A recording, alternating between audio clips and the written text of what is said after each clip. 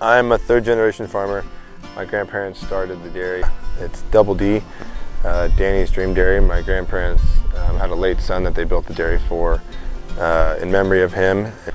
It was hard to manage the solids that the cows were producing, so we really figured that if we can get a separator and remove those solids before they're entering our lagoon, it makes our lives a lot easier and easier to manage it.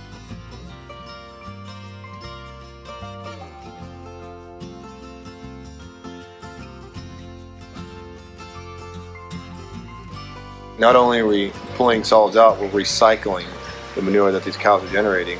We're recycling it, drying it, and then bedding back with them here in the freestall barn. And then when it gets kicked out, it goes back in the flush lane, and the flush picks it up, brings it over to the separator, and we recycle it one more time. So it's a wonderful cycle.